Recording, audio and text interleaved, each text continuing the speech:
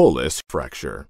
Named after Abraham Colles, who first described it, Colles fracture is a common occurrence, particularly in postmenopausal women.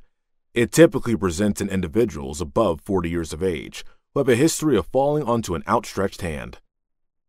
Fracture characteristics. Fracture location and type. The fracture line lies at the cortical-cancellous junction. It's a transverse fracture of the distal radius, often associated with dorsal subluxation of the distal fragment. Displacement. Several displacements can occur with a Colles fracture, such as lateral tilt, lateral displacement, dorsal tilt, and supination. Related injuries.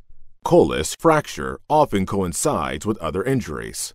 For instance, ulnar styloid fracture. This is a common associated injury. Ligament and cartilage damage. There can be rupture of ulnar collateral ligaments and the triangle cartilage of the ulna.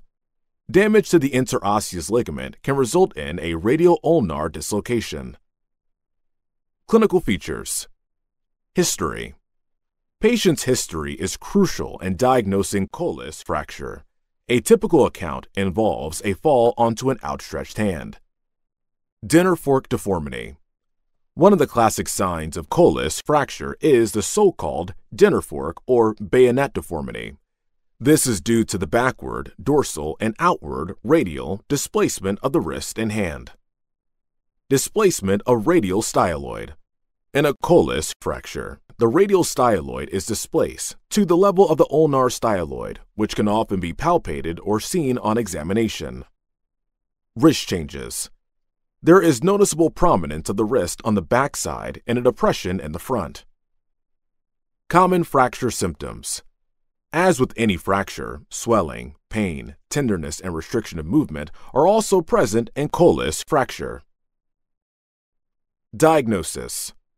The diagnosis of a Colles fracture is primarily clinical, but radiographic confirmation is essential to assess the extent of the fracture and any associated displacement. Clinical examination. Classic physical findings like dinner fork deformity, along with pain, swelling, and restricted movement, point towards a Colles fracture. X-ray imaging. X-ray imaging is the mainstay in diagnosing a Colles fracture. The dorsal tilt seen in this fracture helps differentiate it from other distal radial fractures. Treatment. The treatment for Colles fracture varies depending on whether the fracture is displaced or not. Undisplaced fracture. If the X-ray confirms that the fracture is not displaced, the treatment is usually conservative.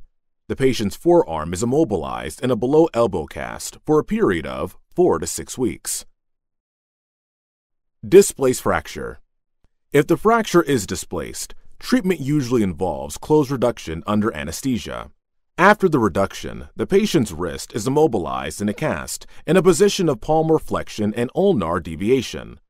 Follow-up X-rays are done weekly for the first month to ensure the fracture is healing appropriately and to rule out any malalignment. In cases of severe comminution, K-wire fixation or the use of advanced locking compression plates might be required. Complications. Stiffness. This is a common complication resulting from a lack of active hand movements during the period when the forearm is casted. Physiotherapy is often beneficial in addressing this issue. Malunion. Malunion is often seen in Colles fractures. It occurs when the fracture redisplaces within the cast. Intervention is needed only when the malunion interferes with daily activities. Shortening of radius. This results from subluxation of the inferior radio-ulnar joint, making the ulna head prominently visible. It leads to severe restriction in ulnar deviation and forearm rotation.